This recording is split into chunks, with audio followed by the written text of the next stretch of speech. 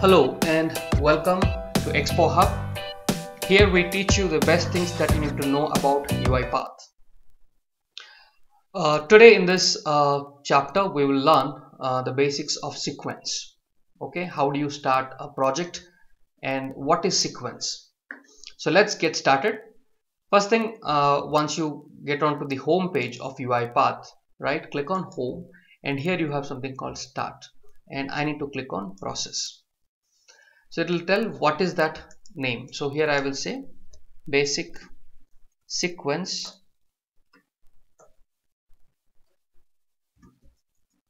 project. Okay, the earlier version of UiPath, when you are giving a space, was giving error. So now this has been rectified. This has been improved. Now here I will give the details. This is a basic sequence project. Alright, and I click on create. So once a sequence is created, that get stored in the document section. Okay, and here you can see in the documents you will have a folder called UiPath, and inside this UiPath you will have all your projects getting saved. So right now we have created basic sequence project and this got saved here. Now if you click on here, the main.xml, right, this is the file where your project actually stays. Whatever you will design will come in main, and these are all your supporting files. So when you have to transfer your project to somebody else, you know, the entire folder you can zip it and transfer it to anybody who wants to run that bot. Okay, so this is the basic. Now let me start with, so the first thing I said, there are 4 different types. One is actually I would consider 3. One is the sequence, flowchart, and state machine. So in this video we will learn about sequence. So sequence has a top to bottom approach. That means whatever you are defining in the top, it will first execute, then the second, then the third, then the last one, right? This is the top to bottom approach. Flowchart is something, depending on the flow, depending on the conditions, how it should work, right?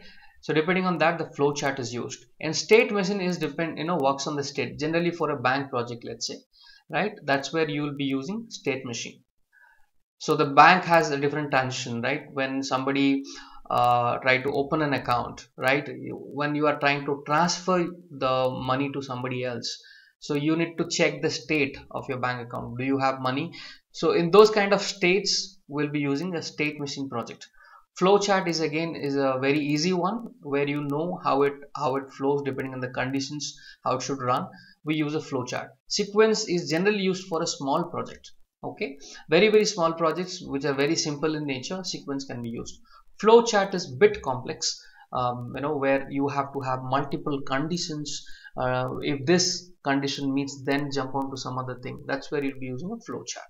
Okay, state machine all is like a state, like I give you an example, bank, right? If you want to design a bot for the bank, is one of the example of state machine. So we will see in the upcoming chapters. Right now we'll focus on sequence. Let me click on sequence.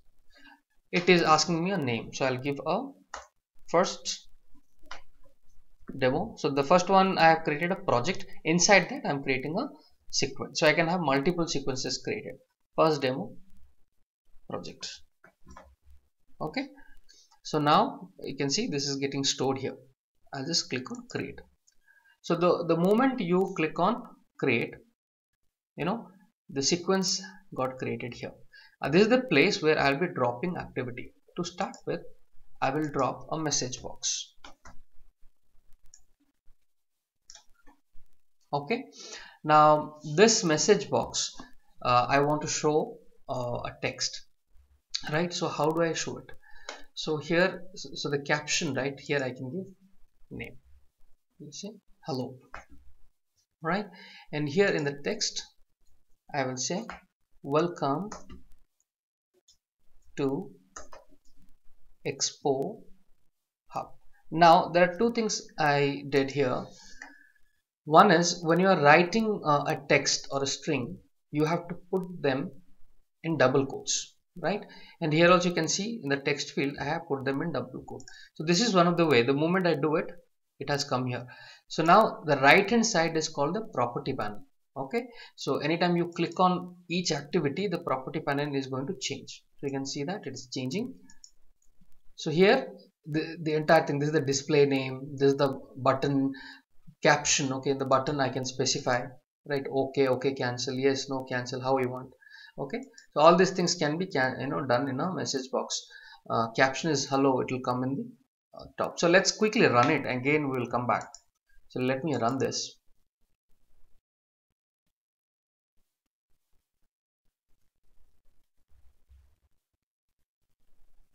Okay, so you can see that the caption has come on the top of the message box, and this is the welcome to ExpoHub is the message that I want to show it to the customer. And you can see that two buttons which just come, okay and cancel, right? So this is how you can design. Now on the left hand side is the activities. Okay, this is the activities, this is the project and snippets. So activities is where you have to drag and drop all the different activities you want to demonstrate, right? Let's say now I am going to use another activity called input dialog, okay, where I will ask the customer name. So when I click on input dialog, here again this is the caption. The first one is caption. So I say welcome to ExpoHub. Let's say I'm going to type it, welcome to ExpoHub.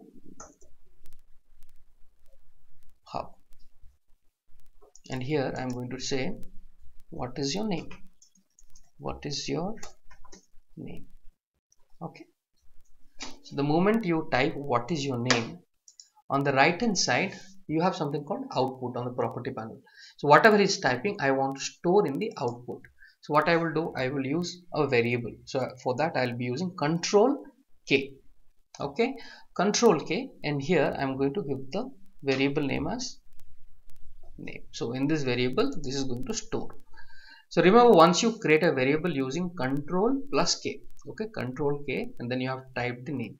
The moment you do Control K, did you observe what has happened? If you do Control K, set variable, something is going to come. Okay, if it is not coming, then again try Control plus K. Hold the Control and hit on K. So that is how you are going to create the variable. So once I have created the variable, if I come to variable panel here, okay, you can say, see, the variable got created and it is having a variable type generic value. This is the by default, let's say generic value. So you just click on this and then change it to string, because name is a string type. Okay, so depending on the variable you are creating, you need to keep on changing.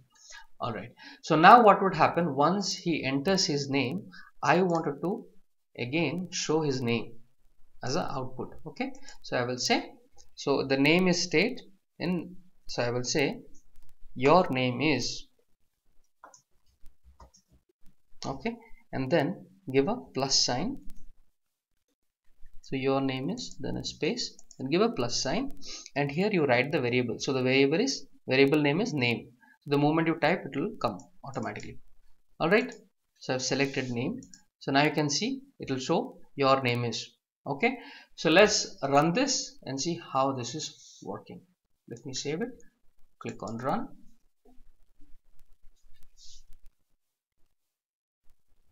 Now it's saying welcome to ExpoHub. Then I can click on OK, and then what is your name? So I will say Rakesh. All right, then click on OK. Then it's saying your name is Rakesh. So this is a basic project we have learned in sequence, which is running from top to bottom. Okay, then in the next video I will show you what is a workflow and how to create projects. And a couple of more things, guys. There are three different buttons on the top. One is the home, right, which will bring you to this page where you can start a new project. It's saying process. Under the new project section, you can create, and you can see the recently created projects is available here, right? And then you have called design. Design is the panel where you will be designing the bot. So you are dragging and dropping activities. There are other options, recording. So there are so many videos I have created. You can watch them one by one and you can practice over UiPath. And if you have not installed UiPath, again for that also I have a video you can download, and how to set up UiPath is another video. You can see that. And then there's another option here, debug. Okay, Very simple, and it is easy to learn. So you can just go with the videos that I've created, and you can easily learn the entire UiPath. The debug section, again, this is for the debugging purpose. There are any kind of exception, how do you handle them? When there are errors, how do you handle them, and things like that. Okay. So these are the different things that you can do along with UiPath. Alright, so thank you for watching this video, guys. Please do subscribe, please do like and comment. Okay, your comments are very valuable. Please do comment and like and subscribe this channel. Thank you, guys. Have a wonderful day.